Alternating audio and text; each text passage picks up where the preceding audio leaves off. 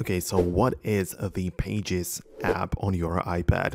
Let's get started. So some people, especially people new to the iPad, may have noticed that there is an application called Pages already like pre-installed on their iPad out of the box. So what does it do? What's the point of this? And this is basically the Apple's word processing app, which is available for the iPad. You can get it on your Mac and also on the iPhone.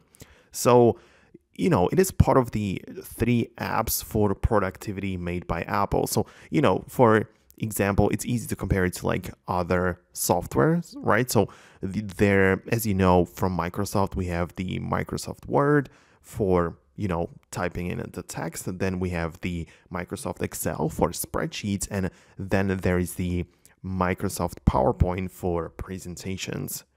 And Apple has the equivalent of all of these programs and like software. So Apple has Pages, which is the equivalent to Microsoft Word. Then they have Numbers, which is basically the Excel for spreadsheets. And then also they have a slideshow app, which is the equivalent to the PowerPoint, which is used to create presentations. So yeah, you can use it on your Apple devices for free. If you have deleted it by any means, you can always just re-download it back from the App Store. So that's pretty simple. It's freely available as mentioned.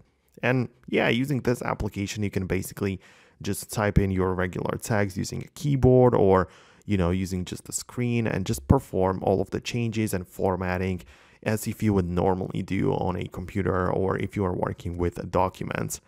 I made a lot of different tutorials on how you can use this specific app.